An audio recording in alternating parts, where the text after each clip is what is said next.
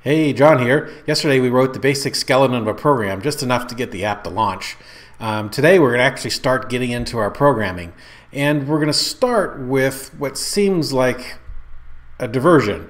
I'm going to write a layout for Kivy. Let me launch that program and I'll show you why I need to write that layout.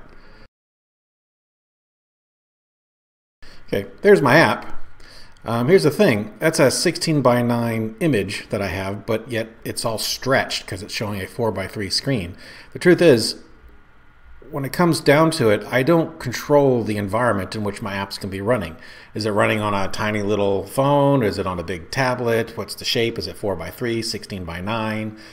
What is it? I don't know. And so in order to make my experience consistent, I will do what a lot of games do, which is they actually force the environment that I'm working in at a fixed ratio. And I'm going to make it to where it also acts as if the image screen is always 1920 by 1080 no matter what. Now in practice it'll be at different resolutions. If the screen is 480p that it's going to, it'll show with the lower resolution. If it's a higher resolution, it'll scale. And to do that, in fact, I'm going to be inheriting from a class called FixedLayout that already comes with Kivy, and I'm just going to be adding a few tweaks into it to make it work. All right, I'm going to make a new Python file called FixedLayout.py, and in there I'm going to write my new layout class.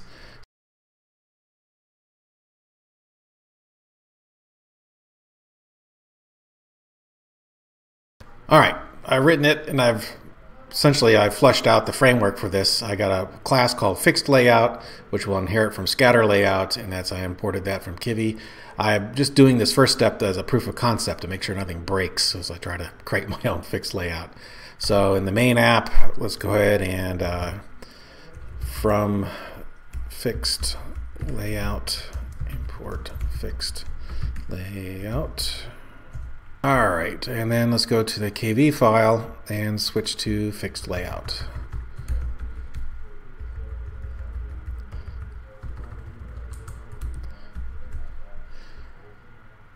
We really shouldn't see anything change. I just want to make sure that everything's connected to everything else in the right way. Nothing breaks. It worked. Okay, let's flesh this thing out. Kivy classes have something called they have their own property system, and it's very similar to a classful property in Python already, except that it adds all kinds of event connections so that you can detect when the property changes or various events that occur around those variables, and it can import from the .kv file, which is very cool. So we're going to actually create a parameter for this class, or a property for this class called screen size, which will be the idealized size. So screen size equals object property, and we'll give it a default. I'm going to do 1920 to 1080, which is standard high definition video.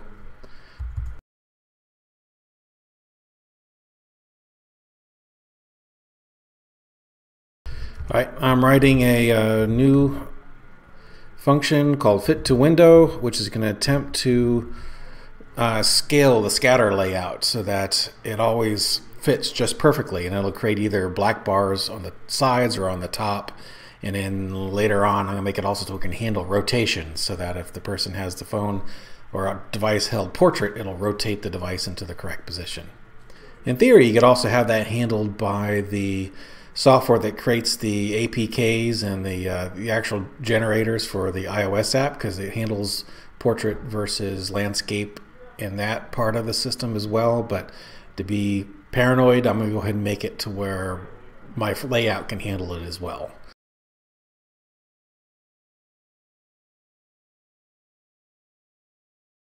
Okay, I'm calculating the screen ratio as well as the window ratio. That's the the part I can't control, which is window ratio, which means I need to get the actual size of the screen in pixels.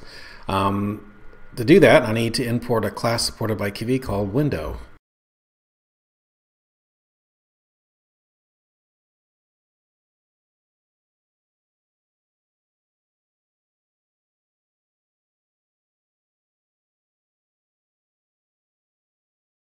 Okay, and now we're going to bind the routine I just wrote to the system size event. I don't know that in a production system I need to do that, although I guess in a desktop environment where the user can resize the windows, you would need to support that. In a mobile environment, probably not.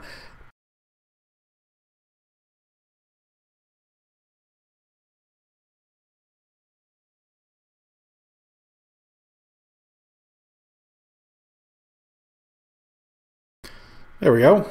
It's clearly wrong, but it's scaling. Let me mess with it a bit.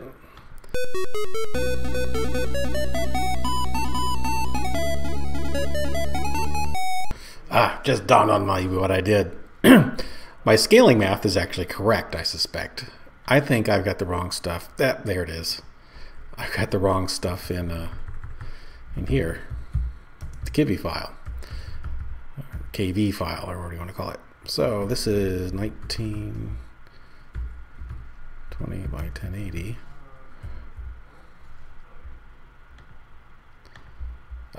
Kick myself, that's what it is. Yeah, that's what it is. Now it's the right size. And as I shrink, that shrinks. As I get bigger, that gets bigger. Clearly, it's in the wrong spot. I'm going to have to recenter the window.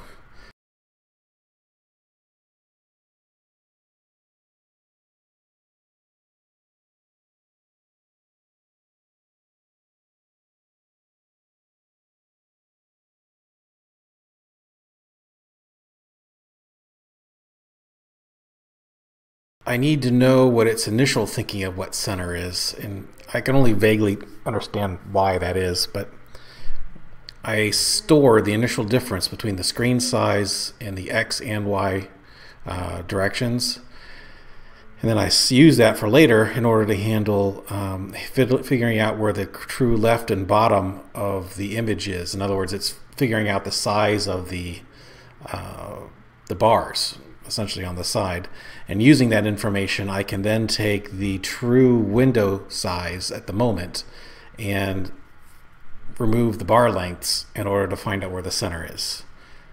I think I've got that right. Well, actually visually it looks like I have it right. Let's actually play around with it a bit.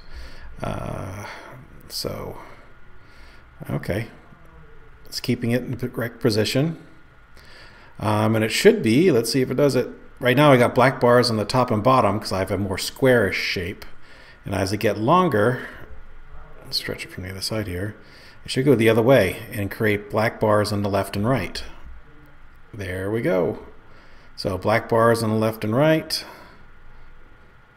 And as I squish in more black bars on the top and bottom until I hit, well, right now it just keeps on going. What I need to do now is add support for rotation so that when I'm at the square, I'm at the middle point. But once I go more portrait shaped, I need to flip the image some. So I'm going to flip it by 90 or negative 90 degrees, I think. And I'll be right back. I got some math to do.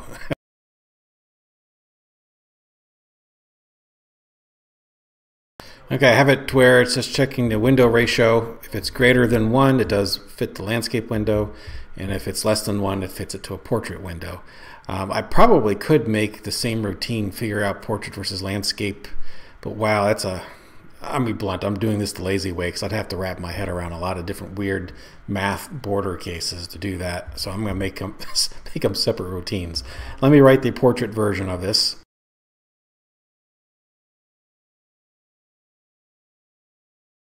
Okay, let's do an interim test before I start monkeying with all the portrait window settings. Let's make sure it in fact does flip. Here at the fit to landscape window function, I have it self-rotation equals 0. Otherwise, self-rotation equals 90, negative 90.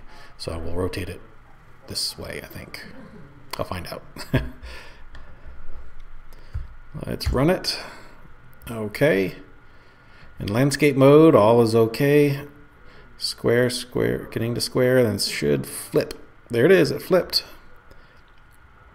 And I would say my scaling is wrong. It did flip though. I got some tweaking to do. Allow me to tweak.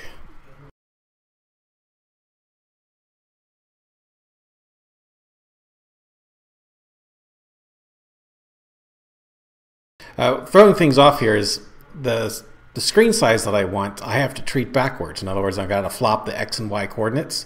But the window that I'm using, the raw window information I'm getting from the OS, isn't flipped. So it's partly flipped and partly not flipped. And that sometimes you just got to play with it till it works.